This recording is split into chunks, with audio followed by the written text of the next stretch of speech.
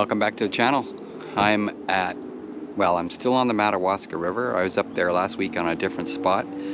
But today I'm up at Calabogie, and I've been to this spot before, but I think the water level is really low because there's some really cool looking rocks here. I'm gonna see if I can capture some of them in the foreground. I'll probably use my Sigma lens for that. But yeah, it's really, there's Calabogie Peak there in the background. I don't know if the camera is picking it up.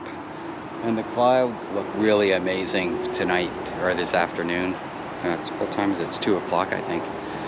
So I'll try and capture some of these rocks in the foreground for my photos. There's some really cool looking rocks here with some really neat looking markings on them. So I'm gonna try and capture some of those. I was at Springtown earlier, just further down the river. I took a couple of snaps there, but it's not the same. There used to be an old barn there, but it looks like it burnt down, and there's too much human paraphernalia all over the place, so it kind of ruins everything.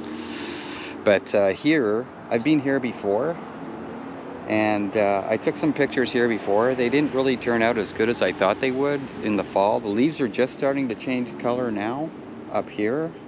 Back home they're still quite green, but I think it gets a lot colder here at night, so they change a lot faster.